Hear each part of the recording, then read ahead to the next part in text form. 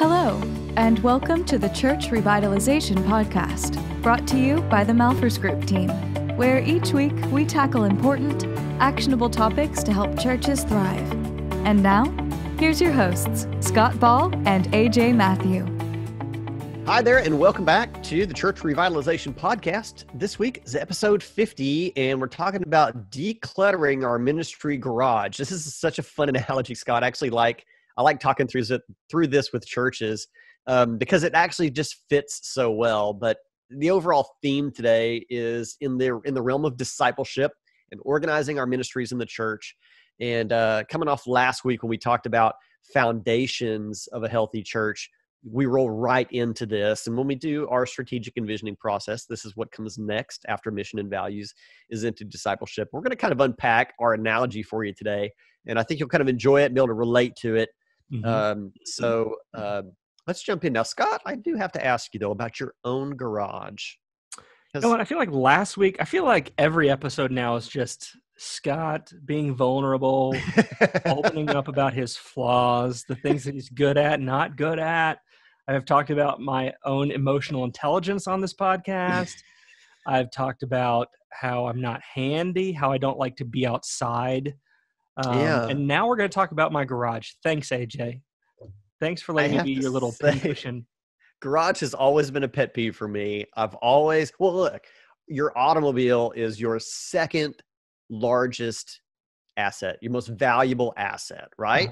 Yeah. And I don't understand the people. I'm turning off like half our audience right now. People that your garage is full of stuff you can't park. Your second most valuable asset, depreciating asset, unfortunately. It's out, getting hammered by the wind and the rain. And so I've always had a pet peeve about that. My cars always fit. Let's, pump the brakes a minute. Let me say that 9.8 days out of 10, both my cars are in the garage. I would even say higher than that. Like it is. Okay. It is a rare occurrence that both of our cars cannot be in the garage. But at this very moment, I can't. And the reason is we've gotten like we just put together some new patio furniture. Mm-hmm. So all that came in a massive box, like probably 4 feet by 4 feet is huge. And my kids wanted to turn it into a pretend car. So we kind of like, you gotta give me a little bit of grace. All right. Like it's got boxes as well. And then like we're trying to get ready for remote school. Anybody else having to deal with that nightmare right now? So I had to get a desk for my daughter because she didn't have one. So I have the box from the desk and the box from her chair. Like I got some grace here. I've got where one of my car's parks is filled with empty boxes of things that I've recently assembled, which we covered last week, is a real challenge for me. You don't want to end up with a possum living in one of those boxes, Scott. Let's not go there, okay? Man, we've really gone downhill. But yeah, the point is my garage is currently messy. So when we talk about the ministry garage clutters up the same way that my own garage has and that any garage does if it doesn't get AJ level attention of detail on a regular basis. You have accumulated the ministries that you have, not recently, but over the course of years or decades. And this is something I often share with pastors is you're continuing the yes that was given by some other pastor a long time ago. That's a great way of saying that, yeah. So you weren't the one who signed off on this ministry, but you're continuing to sign off on it. Yeah, you might have been, but yeah. Yeah, you might have been. And so over time, things have cluttered up. So we're really good at adding new ministries in churches, and we're really terrible at taking them away. And this is something that churches have really struggled with. I mean, we've all been forced to basically not use the garage right now during the pandemic, but there's an expectation when things begin to reopen over time and go back to normal. You got folks in your church, AJ, who are expecting things to go back to normal, and all the things that are in the garage, they're expecting them to still be there. But now is actually a really good time to declutter that garage for real. Yeah. Not out of necessity, but out of opportunity. Mm-hmm. And so I think let's just keep with the garage metaphor and use that to apply to our ministry. So if we want to clean up our ministry garage, there's a 4-step process. Is that right? Yep. 4 steps. So First thing, take us through the first one. yeah, the first thing that we need to do is get everything out of the garage. Wait, So so you can't just go through and just find the things you don't like in the garage and get rid of them that way?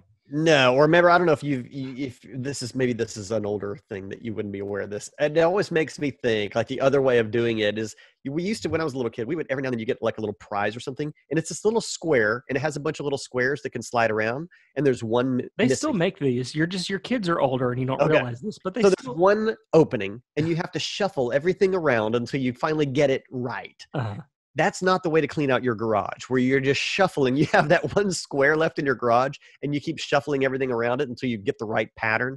That's Right. not the way to clean out your garage. Get it out into in the analogy, the ministry driveway. You so might that have some dead possums. it's open. Just might. I don't have a dead possum. I just want to clarify that. I I'm had not sure an what part of alive the metaphor one that would once in be, my garage. but I've never, to my knowledge, had a dead possum in my garage.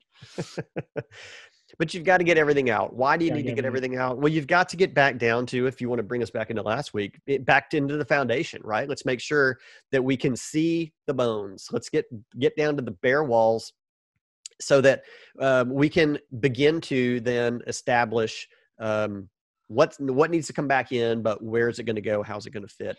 I have a That kinda question gets about into that. number Let me push you on that a little bit. So when we say everything, what if there's something we know we're going to keep in the garage? Something like a worship service. Mhm. Like, that's going to go back in the garage. Yeah. You pull it out, even though you know it's going to go back in. Pull it out and talk about it. When we're going through our process, it's always with a core leadership team, and it helps to pull that out and talk about it. Have that discussion. What is this ministry all about? What does it accomplish? What are the goals of it? What's the fruit of it? How does it fit in with what our mission and our values are? Yes, Yeah. everything needs to come out, because that's where our discussion happens and that's where our strategy begins to build. We're going to look at every ministry individually, and this can be accomplished in a weekend. It doesn't take 2 years to do this. If you have somebody that gives you a process and a plan to manage this process, but I don't know, like churchrevitalizationuniversity.com. that would probably work. That would probably work. Yeah. Maybe some your friendly Malfers Group consultants could help you with it. But That's right. so yeah, Scott, even the worship service comes out, and we're going to have a discussion about it amongst our team. Yeah. Okay. So we pull everything out of the garage, just like you would, everything, no sacred cows, everything has to come out. And it really does help. It actually, I don't know. I think if you pull everything out, it actually helps you, because it's you're not giving preference to one ministry or another. If you go, well, we're even going to evaluate the worship service. Mm-hmm. Then if you're even going to pull that out, then that kind of gives you permission to pull the other things out that might carry some emotional weight. Right. All right. So what's the second step? So first step is we've got to sort of pull everything out. And again, we kind of lay out what does pull everything out look like? We kind of lay that out in our process. We don't want to get too far into the weeds, but essentially you have to metaphorically put everything on the table. Okay. So what's number 2? Yeah, number 2 is, once we have sort of a clean slate, now we're going to build a system in which we're going to put things back in. So carrying through the whole garage thing, you've got, every rake and shovel, and probably even a couple that you're like, I didn't know we had 2 of these rakes. Yeah. And so we've need to install some shelves now, some hooks and hangers and cabinets, all the things that are going to house our ministries. We've got to have this framework, if you will, for what we're going to put back, and make the space where we can easily access those things. If somebody needs something, where can we get it? Right here. If somebody needs fellowship, here, it's right here. We can get you there easily because everything is orderly. Does somebody need Bible study and need to have deeper knowledge of God's word? Right here. It's hanging right here for you. So this is why we've got to have a system then for putting things back in an orderly and easily accessible way. I think it also can show you what's missing. So once everything's pulled out and you have a new system, it's not just about kind of identifying the handful of things you want to keep. It's also about identifying things that you might need. Yeah. This is maybe tough within the metaphor, but you might realize, I don't have this tool, or I don't have this thing that I'm going to need, when winter comes, I don't have a snow shovel or whatever. Like, once you start to clear things out, you realize what you have, what you're going to keep, and what you're going to need.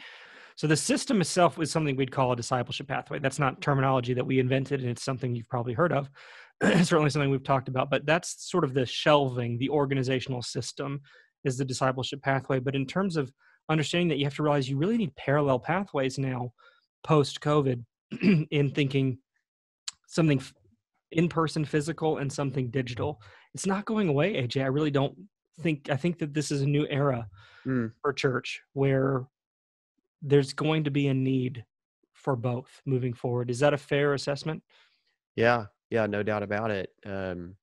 We're gonna see that definitely. I mean, into the next 6 months, year. But I think we're gonna find that it's valuable and that it's fruit producing to do well. And so I think it'll be worth your effort to be able to maintain that. And they're always going to be very closely related. Slightly different execution, probably led by similar teams and everything. But yeah, I don't think online's not going away. No, it's not. And it's gotta push you to thinking you have to hold online. This is maybe my pushback on online church, is that you have to hold online church to the same standard that you hold in-person church. So, if we're doing a really poor job, say, at engaging guests and newcomers in in-person worship services, but then we improve that. But then when it comes to our online services, we're really not good at identifying guests and newcomers in our online services. We can't go be like, well, it's online, so it doesn't really matter. Like, no, it matters. Like, it really matters. And so you have to hold your virtual groups. That's another thing that we've seen really slack, is people go, well, it's just Zoom, it's just for now. Like, I think the virtual group things to some degree is going to exist in some form or fashion long term. You have to hold it to the same standard that you would an in-person small group. Before we continue with the episode, I want to give you a brutal fact. 5 years from now, your church is going to look vastly different than it does today. Here's the truth. You can either be a victim of change or have a voice in it. We believe your church deserves the tools and resources to shape your future for the better, and you shouldn't have to have a big budget to afford them.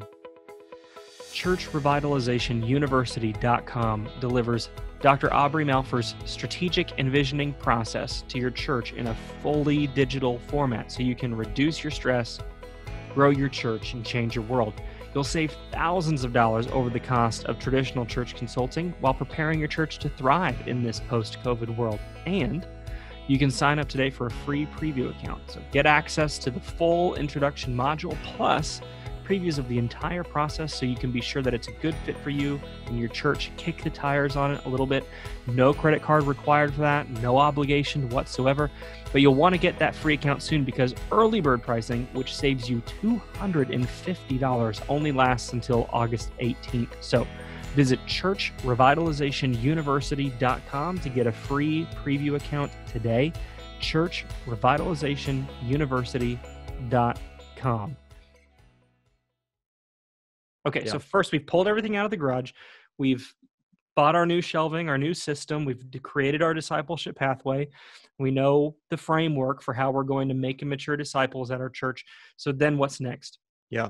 Let me interject in here as well, the connection between, especially if you listened last week, that our values, what we value, is going to help us create our framework.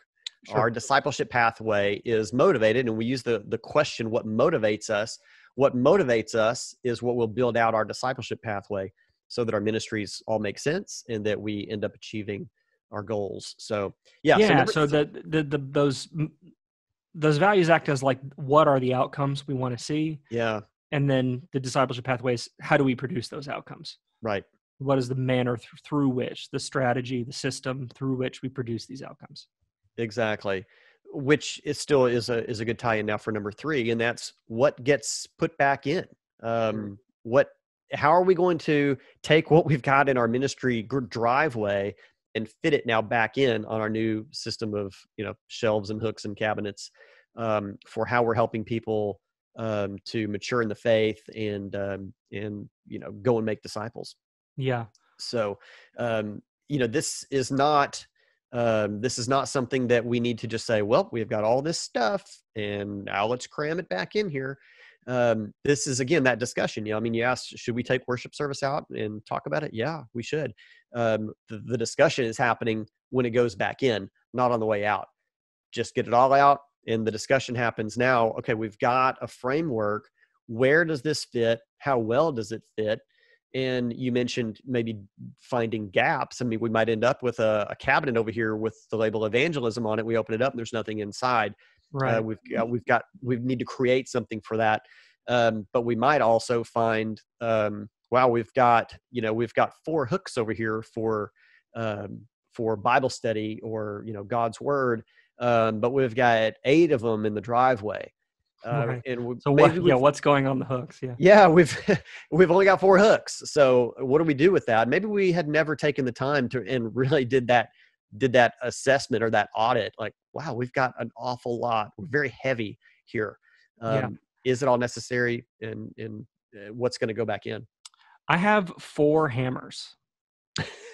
You, Scott, have 4 hammers? Yeah. It's a long story how I have that many, and it wasn't just like me every time I needed to nail something. I was like, I gotta go buy a hammer. Although I think at least one of them is one that I bought because I thought I didn't have a hammer and I had 3 others. So I mentioned that because I think, as goofy and ridiculous as that sounds, churches do this exact same thing. They go, gosh, we really need to build community. So they just buy another hammer. And then, but they didn't get rid of any of the other ones. There was not necessarily anything wrong with them. And instead of trying to actually learn how to use the one hammer they have, they just buy new hammers. And a new hammer does not fix your ability to. I'm really stretching the metaphor, but churches make the assumption that if we were to have a new program, the outcome would somehow be different. When the reality is that you just don't know how to use the programs you have. Yeah. You don't need a new one. You need to learn how to use the ones you have. Yeah. If you need to drive a nail, but you're using the claw side, not the hammer side. That's right. No matter how many hammers you buy, you're still doing it the wrong way. Why is that nail not going down? Yeah. Yeah. And so it's the same thing, like, well, we got to try this groups thing. We got to do this. Or when it comes to fellowship, we got to have this event. We got to do this. And I'm like, no, you don't need more. You need better. You just need to know how to do that. So again, I'm not trying to explicitly sell something here, but these are the things we talk about in the training, like what makes an outreach strategy something that works, what makes a discipleship, community life program something that works. You have to understand how to use these things in conjunction with one another and what a healthy thing looks like. And then you can evaluate what needs to go back on the hooks or the shelves. Yeah. Yep. Very good. Right, and then finally, Scott, number 4. Yeah. It's the step that no one wants to deal with. What is it? Number 4 is you got to deal with what's left in the driveway. And so if you're doing things right, you don't cram everything back in and just make it all fit. That's the easy way out. And a lot of half-hearted efforts take place in churches all the time, kind of doing this. Like, yeah, we looked at everything and we think it's pretty good. Yep. It's probably not.